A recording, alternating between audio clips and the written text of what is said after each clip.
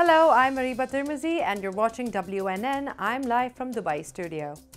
Pashtuns, pillars of the state and champions of development.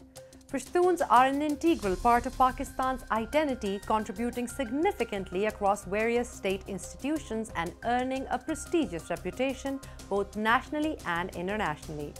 From political leaders like Ghulam Ishaq Khan to sports icons such as Yunus Khan and Shahid Afridi, their presence in key positions highlights the influence and capabilities of Pashtuns. Their achievements not only enhance the image of their community but also reflect positively on the nation as a whole. Pashtuns are spread across Pakistan with a notable population in Karachi, which showcases their adaptability and resilience. However, the geographic proximity of Khyber Pakhtunkhwa to Afghanistan has made the region vulnerable to terrorism and unrest. This reality demands vigilant measures from law enforcement agencies to ensure stability and security, allowing the community to thrive without fear. The state has demonstrated a commitment to uplifting Khyber Pakhtunkhwa, especially in the newly merged districts, through a series of infrastructure and socio-economic initiatives.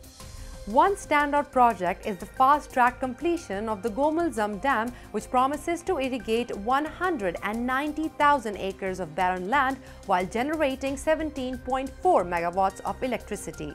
Such projects are not just developmental milestones, they represent hope for a prosperous future for the Pashtun community.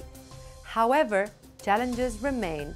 The Pashtun Tahaffuz movement, or PTM, which is actually a Mahsood Tahaffuz movement, has politicized Pashtun issues, spreading false propaganda that undermines the state's efforts and ultimately the interest of the Pashtun people. By framing the state's initiatives as oppressive, PTM aids Khawariji terrorists in Khorasan. The journey toward a prosperous Khyber Pakhtunkhwa begins with the recognition that all Pakistanis are united.